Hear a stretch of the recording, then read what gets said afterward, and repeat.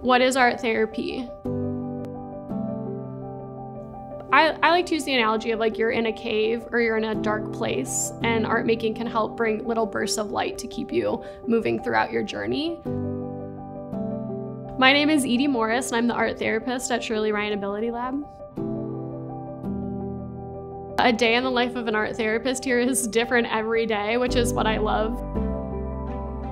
I work on every floor of the hospital, and my day looks like a mix of working with patients. Sometimes it's that they're really shut down. They're not engaging in any of their other therapies, and they just want to see if art making is a way to kind of tap in and open them up. And other times it's because they've seen me in my cart in the hallway and they're like, ooh, what's that? That looks interesting. I'd like to participate. Art is magical. Oftentimes, a lot of our patients experience these extreme traumas, these huge changes in life, and a lot of times words are not enough to explain that. This was a vulnerable time for me after my accident, and I was scared.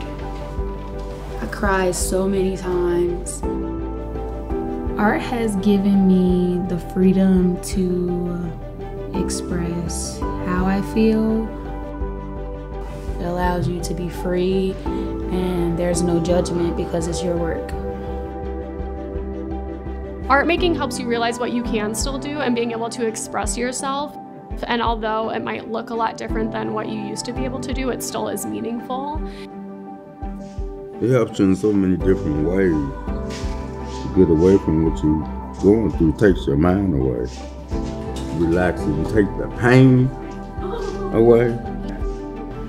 Art is helping you escape from it because you focused on something else.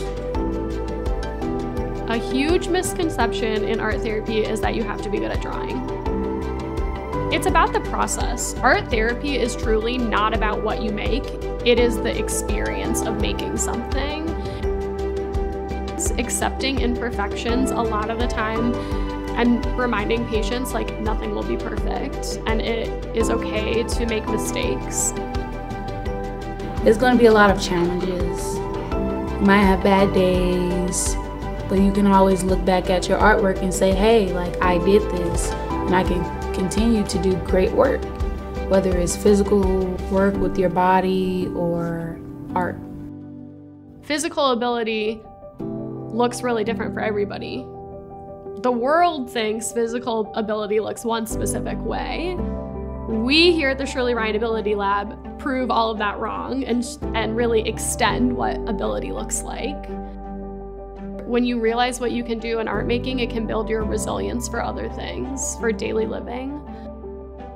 Like, look at this thing I made that embodies all of my power and ability.